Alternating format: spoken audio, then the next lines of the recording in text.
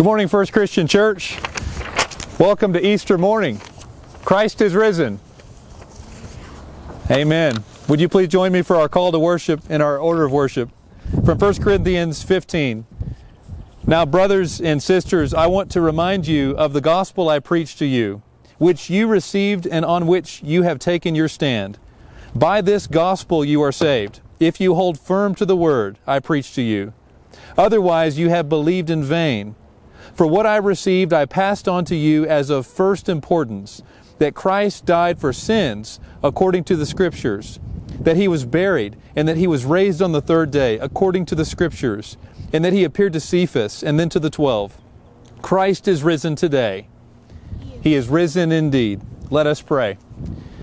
Holy Father, in Jesus' name, as we greet the sun this morning, we greet the true Son of God. And as bright as this sun is breaking over the building now, we know that the return of Christ will be brighter than 1,000 suns. We praise your name, that we serve and praise a living Savior.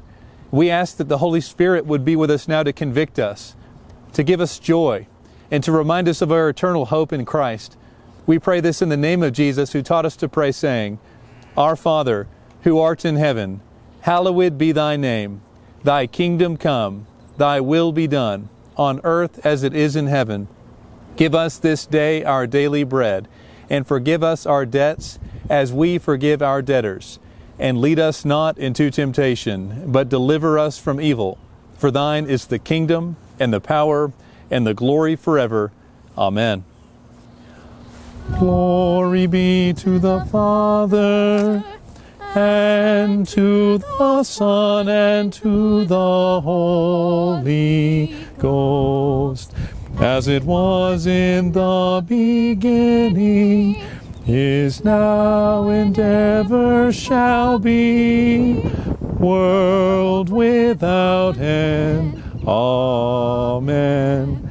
Amen. The peace of Christ be with you. My friends, this is Easter morning. This is the day that we get to celebrate that Jesus Christ did go to the cross for us. But God the Father did not leave Jesus Christ in the dust. Jesus tells us in John chapter 11, He says, I am the resurrection and the life. If you believe in me, though you die, you shall live. And if you believe in me, in fact, you shall never die. This is the hope that we have become united with Christ in a death like His through faith. Therefore, we will be united with Christ in a resurrection like His. This morning, our prayer is for the power of the Holy Spirit to continue to spread out and to convict the world. The hope we have is not how strong the church is in ourselves. Our hope is upon the rock which the church is built. This is our joy. This is our strength. Let us pray. Holy Father, today we pray a blessing. We ask that you would spread your gospel this Easter morning across our city, our nation, to every stretch and part of the world. We pray in Jesus' name that you would send the Holy Spirit, which is promised to convict hearts of their need for Jesus Christ. We thank you, Father, that Jesus said that upon the rock of His gospel, He will build His church. Father, we pray that as we rejoice in what Christ has done, that His resurrection would not just be for Him, but for billions of people to receive Him as Lord and to rise from the dead at their time as well. God, forgive us, we pray, for how we live lives unworthily of the gospel. Convict our hearts, Father, to remember that one day we will face Jesus face to face at the final judgment. He'll receive us with grace. May we come to Him with obedience and with a life worthy of what He's accomplished. Father, give us the steel of the Holy Spirit, the assurance of salvation, a passion for your word, and a desire to see others won to Christ. We pray this in Jesus' name. Amen.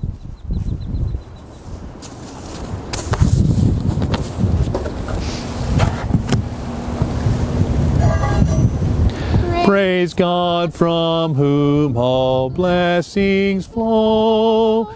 Praise Him, all creatures here below. Praise Him above, ye heavenly host. Praise Father, Son, and Holy Ghost. Amen. Since we've been celebrating Christ Jesus outside, we've had to change our order of worship a little bit. And normally we sing the doxology when we're bringing forward the abundance God's given us financially. I've really enjoyed that we've got to sing the doxology for the sacrament, because truly God has provided. The hill upon which Isaac was to be sacrificed and God stopped him through his father Abraham is called the Lord will provide. Many believe that same hill to be Calvary, on which Christ Jesus was crucified. Often you hear people say, the Lord will provide if I have a financial need, or if I'm lonely and I want friends, or if I'm scared and I need assurance. The Lord will provide, the Lord will provide. And that is true. But the Lord will provide primarily means that He would provide a Redeemer, a mediator. And we serve a risen Savior who walks this earth today. In all who will look at themselves and see that they're lacking, and then look to Christ and see that He and His merit are sufficient to get you to the Father. All who see this rightly are invited to walk in the resurrection of life, to receive from the bread of life, and to receive from the cup of salvation. Today, as we receive in our hearts spiritually the sacrament of Christ, may God be glorified. Jesus our Lord, taking a loaf of bread, He blessed it and He broke it, saying, "This is my body, which is broken and is given for you. Take and eat all of you. Whenever you gather and you eat from this bread, do so in remembrance of me."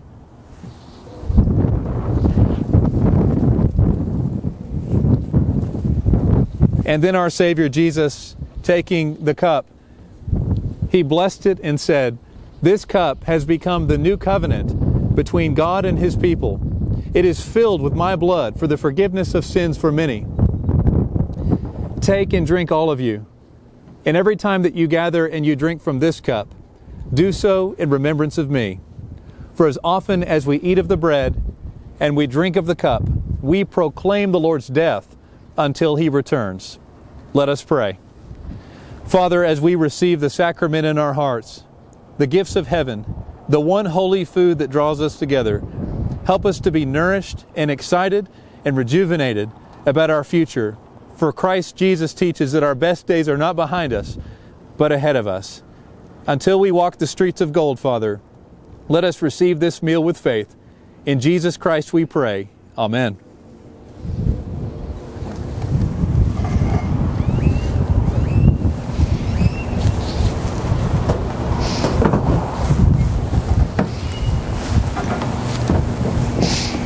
God sent His Son, they called Him Jesus.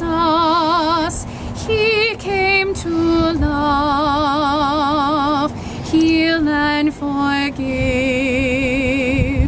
He lived and died to buy my pardon. An empty grave is there to prove my Savior lives. Because He lives, I can face tomorrow. Because He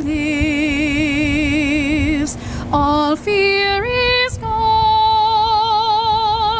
Because I know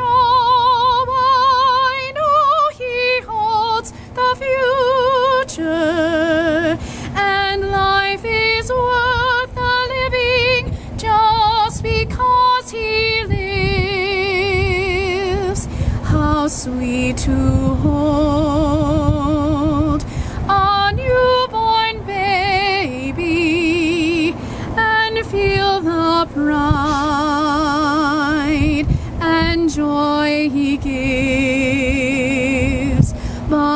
greater still. The calm assurance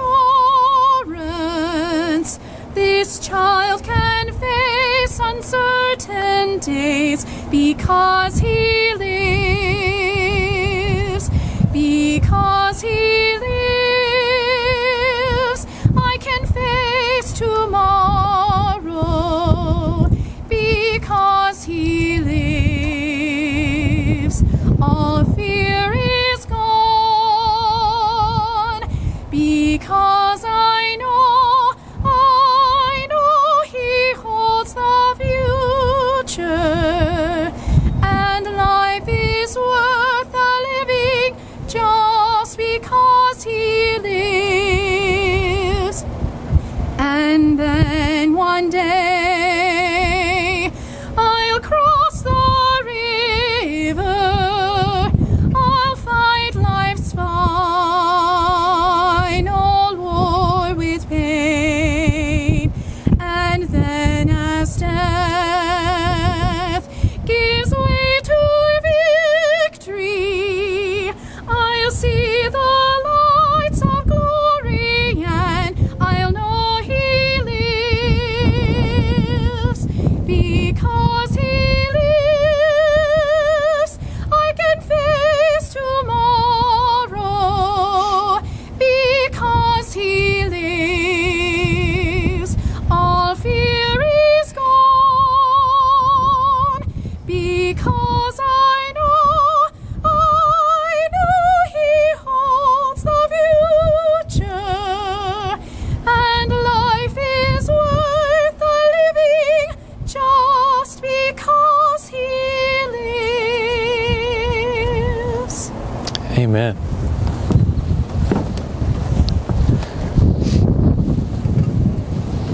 My friends, as we celebrate Jesus Christ, His gifts to us, would you please join in remembering our shared faith from John 3:16?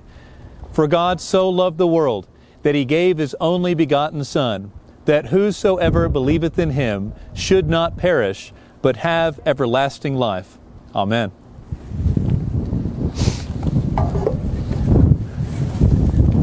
I have the distinct pleasure this morning to share with you the greatest story ever told.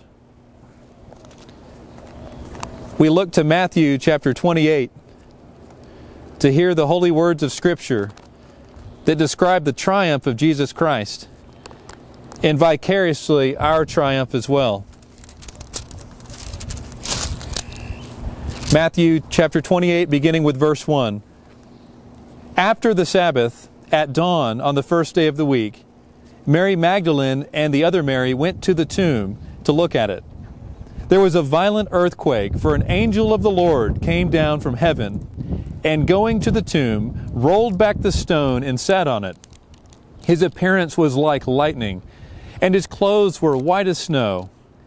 The guards were so afraid of him that they shook and became like dead men. The angel said to the women, "Do not be afraid, for I know that you are looking for Jesus, who was crucified. He is not here. He has risen, just as he said. Come and see the place where he lay. Then go quickly and tell his disciples, he has risen from the dead, and is going ahead of you into Galilee. There you will see him. Now I have told you." So the women hurried away from the tomb, afraid, yet filled with joy, and ran to tell his disciples. Suddenly Jesus met them. "Greetings," he said. They came to him, clasped his feet, and worshipped. Then Jesus said to them, "Do not be afraid. Go and tell my brothers to go to Galilee. There they will see me." The word of the Lord. Thanks be to God. O Father, may the words of my mouth and the meditations of our hearts be pleasing and acceptable in thy sight. O God, our rock and our Redeemer. Amen.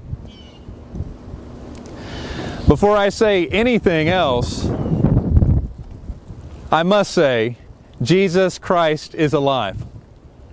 In the words of one of my good friends, Todd Wyrick, every year he says on Easter, "Jesus is loose, y'all. He broke free from the bonds of death. He entered the very prison that we were living in the prison we deserved, and He's alive. Jesus Christ is raised from the dead, and death has no sway over Him. He cannot die again, and now He holds the keys of hell and death in His own hand, and He controls the universe as He pleases.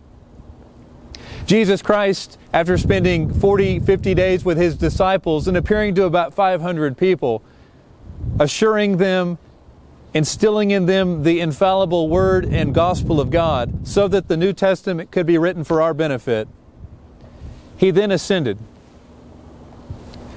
After His ascension, since that moment, He's been at the right hand of God. And do you know what He's been doing with His position? He has been using His position before God the Father to tell the Father about you, to constantly pray for His church. Every thought you have, every concern you have, by the time you pray about it, Jesus has been praying about it for you and with you. This Christ Jesus is alive. He's more alive than you or I are right now.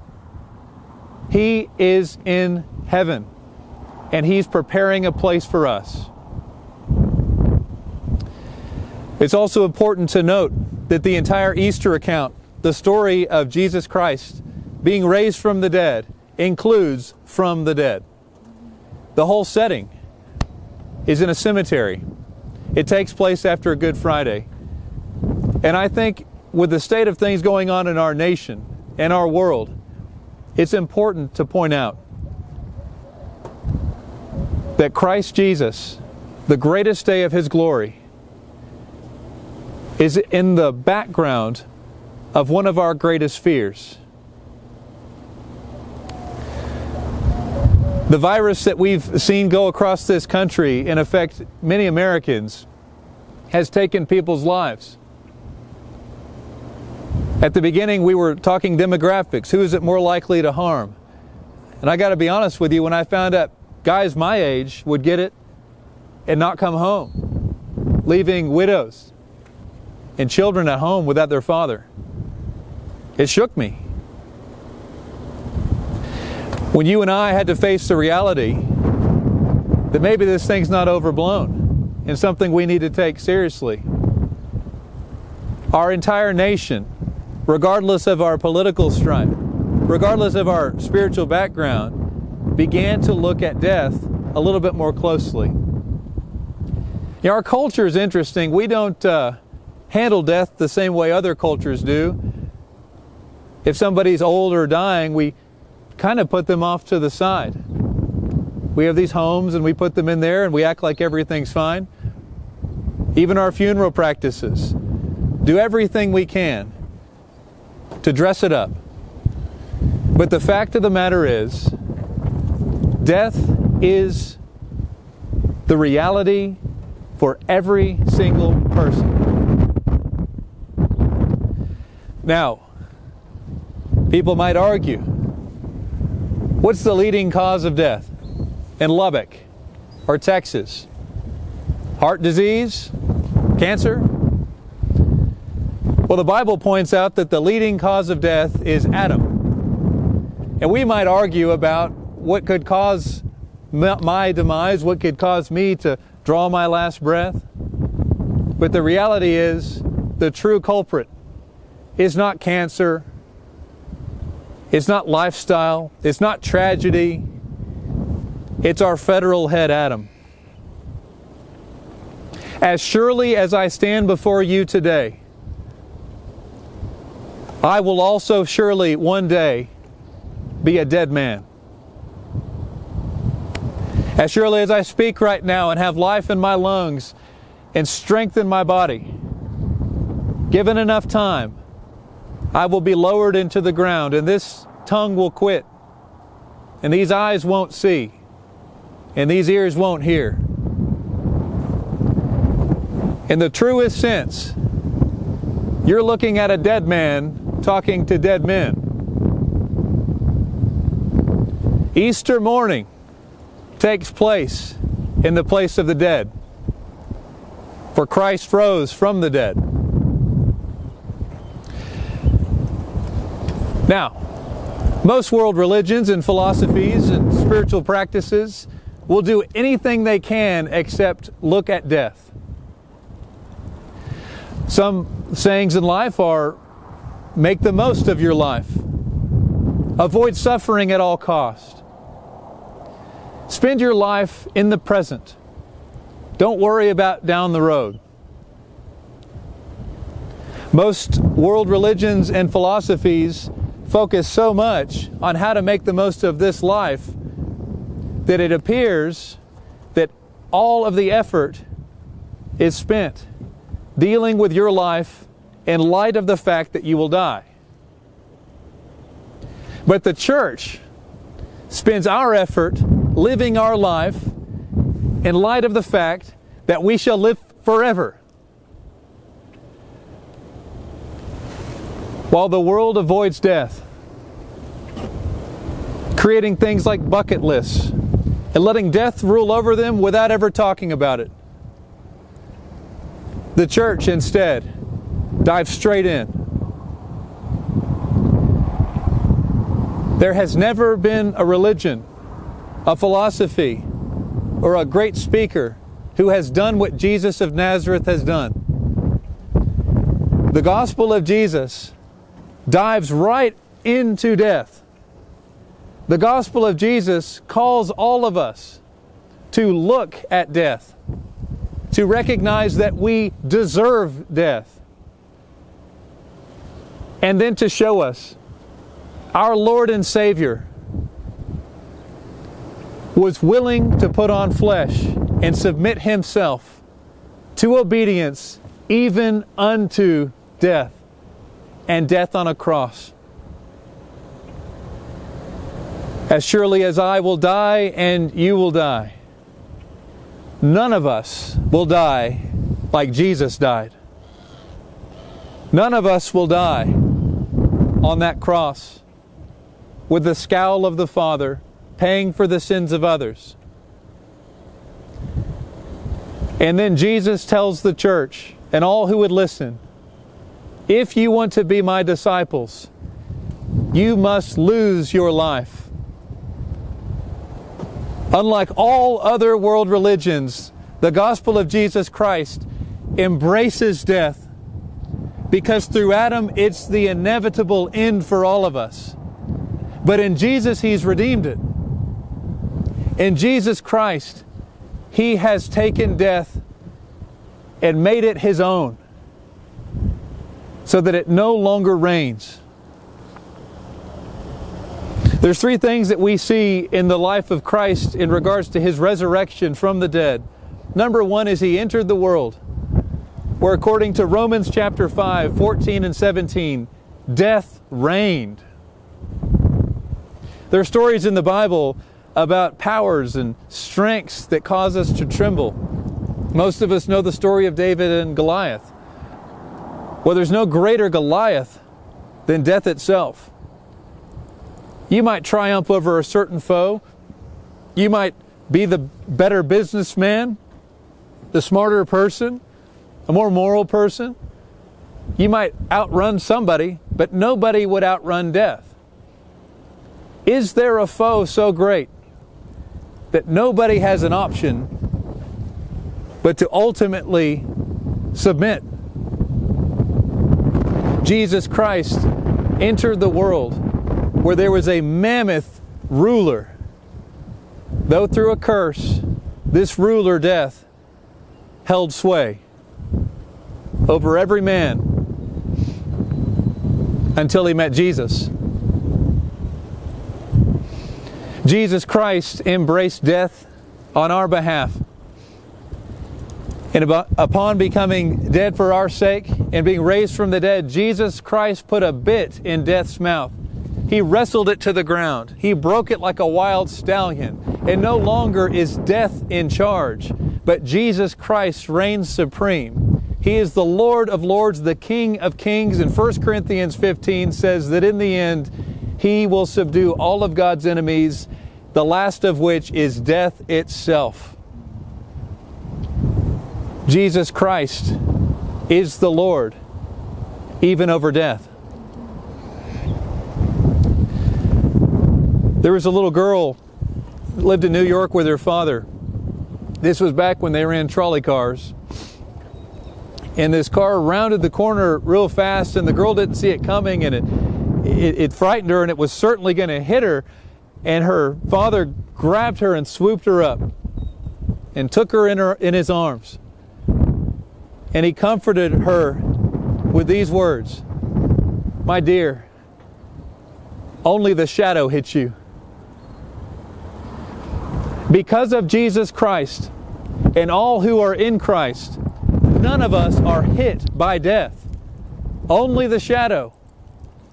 Can you imagine what it would be like to breathe your last and to get hit with the actual full force of the former ruler of this place? The former king that took all men to their knees, to be hit with death? Can you imagine? But instead, through Christ Jesus, who faced death for us, we are carried across the pit. We can see it. And boy, if we went to it, it would be bad. But Christ takes us across. Death once ruled, but Christ rules now. The second thing we can see about the resurrection of our Lord Jesus Christ is that the death, according to Scripture, is most often given the form of a big river. When the Jews would cross the river of the Jordan to get into the Promised Land, it was always an allegory for us to cross through the river of death into the Promised Land. And it was a big river. It was one you couldn't cross on your own, the river of death. What we see from Scripture is that all men would enter that river before Christ to be swept away. But Jesus Christ is the first person to ever enter that river of death, that we could see His footprints all the way to the shore. He stood on the other side. Jesus Christ got across. And Jesus Christ is able to walk on that water. He is not afraid, and He is able to greet all who come to that river inevitably. When you and I get to face those days, when it's our turn, and only God knows when that is, and how you will die, heart disease, cancer, when we make it to that river, because our Redeemer lives, we do not have to go to those waters on the basis of our own strength. For if you enter that water and you look to yourself and you try to swim, you will sink miles deep. But if you look to Christ, as Peter looked to Christ as he walked on the water, if you take your eyes off of yourself and take your eyes off of the waves and put your eyes on Jesus Christ, He will get you safely across. If you do not know Christ, if Jesus Christ is not part of your life, and if you believe that you can swim on your own merit or that you're somehow buoyant because you're a great person, I'm sorry to tell you, you can't make it. But Jesus Christ is glorified to lift up and carry across any and all who are willing to confess, I can't swim. But He who is my Savior not only can swim, He can walk across the water as if to Him it's a crystal sea. And this Jesus, right now, is standing on the other side of the river. And He's calling out. He's calling to you, He's calling to me, to all the walking dead. As a man who owns death, He's speaking a word. And He's saying, from 2 Peter 3:9, my Father wills that none be lost, but all would repent. My Father is rich in mercy, and my hands can pick up as many who will call on me. Jesus, our Lord and Savior, is calling across that river. For if you spend your whole life and you never look to Jesus, your nature will be at the end to not look at Him then either, and you will sink. But if you look to Jesus now, and you keep growing, and you keep striving, and you keep clinging, on that great day, even if you sink for a minute like Peter and call out, He'll save you. Even if you drop a mile, He'll dive and get you. By His sovereign grace, He carries across all who look to Him in this life to get them to the next.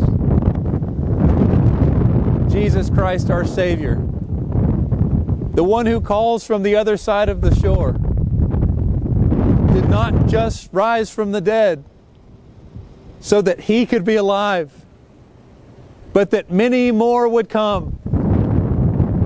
To this He receives glory every time He gets one more across the river. Won't you give Him what He paid for? Won't you give God glory?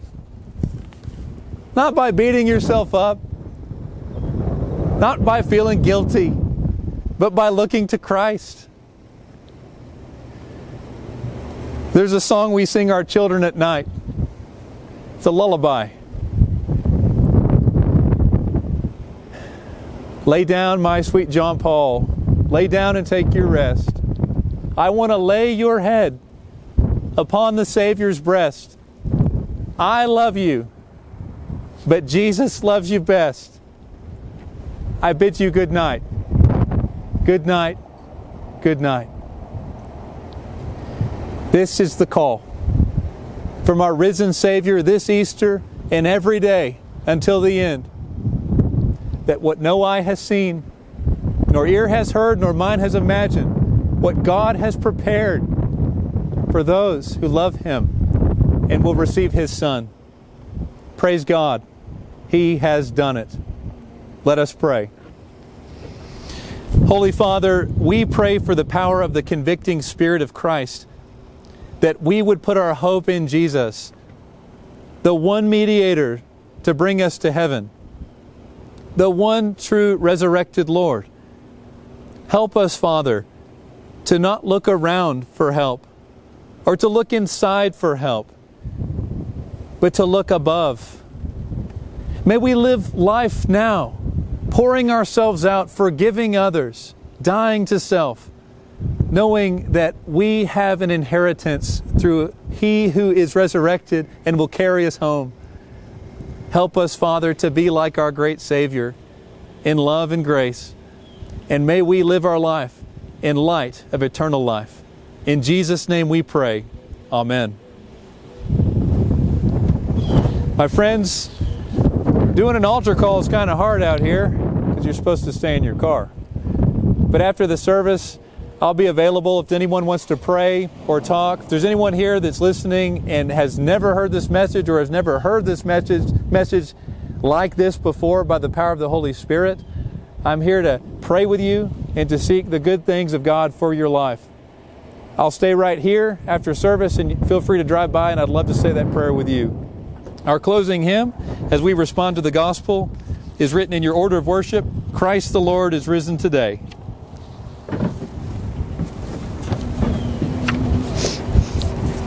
Christ the Lord is risen today. Alleluia. All creation join to say, Alleluia. Raise your joys and triumphs high. Alleluia. Sing, O heaven and earth reply, Alleluia. Lives again our glorious King, Alleluia. Hallelujah.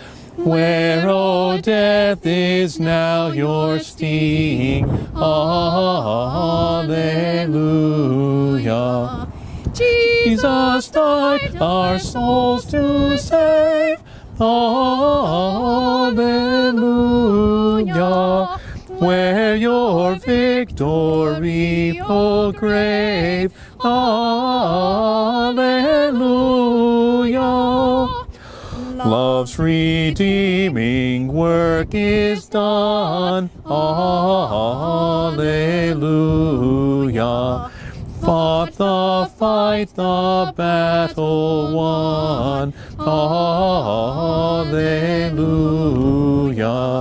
Death in vain forbids him rise. Hallelujah. Christ has opened paradise. Hallelujah.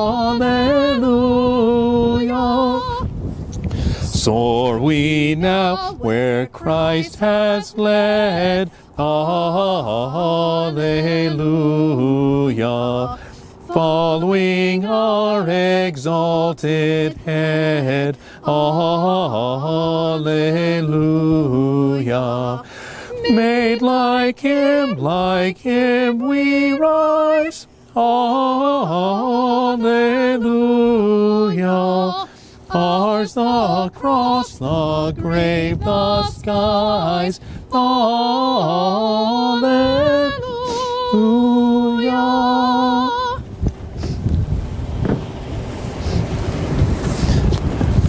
This morning we got going early. I asked the staff to be here at 6:45, and I joked with Jesus in prayer. I said, I know you're raised from the dead, but did you have to rise so early? Well, God bless you all for getting here for our early service this morning. I pray that Jesus Christ, His passion and His resurrection would be yours. Receive now our benediction. And now may the Lord bless you and keep you. May the Lord make His face to shine upon you and be gracious unto you. May the Lord grant you the favor of His countenance and give you the peace of His Son, Jesus Christ. Amen.